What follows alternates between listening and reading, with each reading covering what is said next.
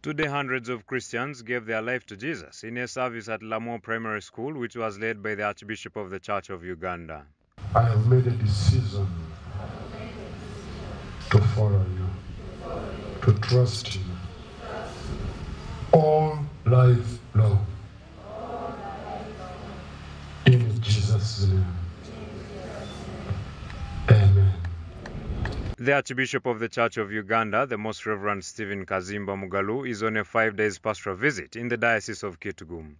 Today, while preaching, His Grace called upon Christians to focus on Jesus. People love us when we're in service. Go and ask those who are retired. We have friends because of the signatures. We have friends because of the status. We have friends because of the money. When everything is gone, we don't have them. Let me invite you to we should fix our eyes on Jesus.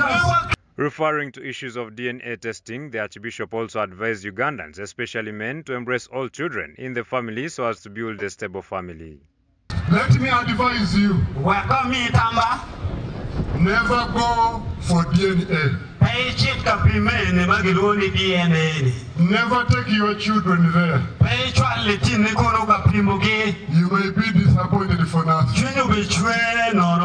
What I advise you, all the children, they are yours. They are yours, just accept them the way they are. Don't just say, let me go for this. No. I think some women are happy when they hear something, because they know some of the children don't belong to this man. Honorable Chora Nancy, the woman MP for Lamour District, called upon infrastructure development in the community, where she requested the Archbishop to advocate for construction of the Kitgum to South Sudan Road. She also requested the Archbishop for a new separate diocese of Lamour due to the overwhelming numbers of Christians in the district.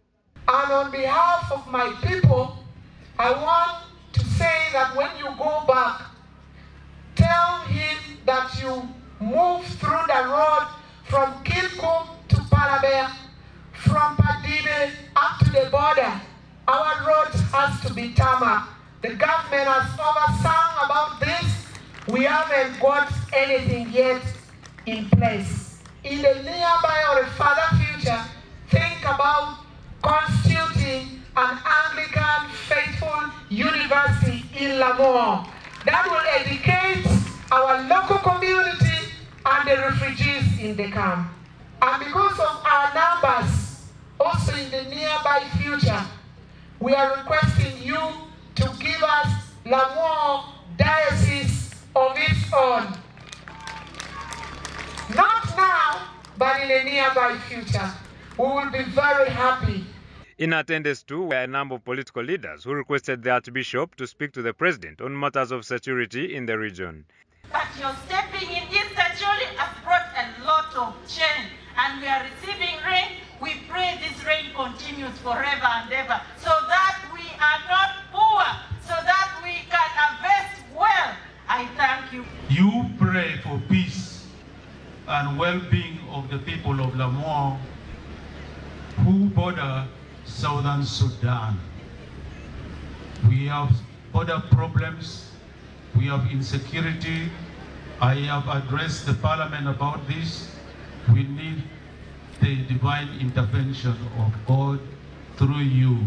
Tomorrow the Archbishop will first pay tribute to the late Lieutenant General Paul Lokech in Padero, then proceed for a church service at Padero Town Church, which will begin at 10 a.m. Luke Ali Naitwe, for Church of Uganda Family TV, News at 8. We request, keep possible. Keep possible to let our families begin analysis.